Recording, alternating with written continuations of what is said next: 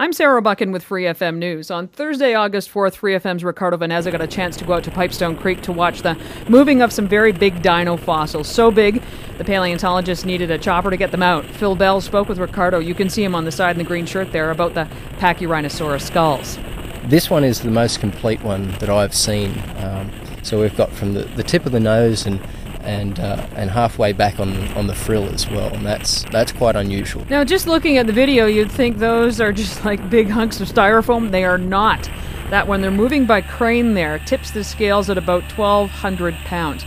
This has been quite the season on the bone beds, with the rain and the high water on the Wapiti taking one bed away. Huge disappointment to the paleontologists, including Bell.